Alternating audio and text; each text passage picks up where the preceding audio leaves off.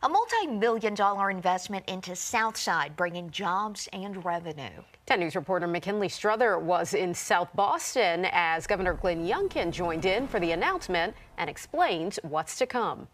The governor was excited to welcome Empyrean X to Southside. They're excited to be here too. In fact, businesses like that are coming to this region because of buildings like this that are already set up, allow them to move in and get things running. To actually have the vision to build this building and have it ready to go was hugely important.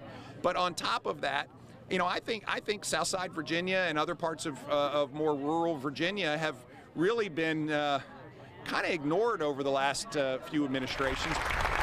And now local leaders are seeing a return on their investment as more and more businesses open up in Southside in these ready-to-go facilities. Empyrean X, a titanium manufacturer, is the latest to do so. They will open the country's first large-scale titanium metal facility producing sustainable materials. It's an $80 million investment bringing more than 100 high-paying jobs, we're told.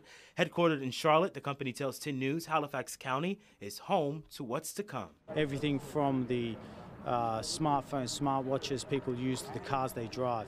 If we can produce an American-made, low-cost and sustainable source of titanium metal and expand that and provide that to industries across the United States and across the world eventually, that should be something that everybody should be really proud of. Work is expected to begin by this time next year. In Southside, I'm McKinley Strother, 10 News, working for you.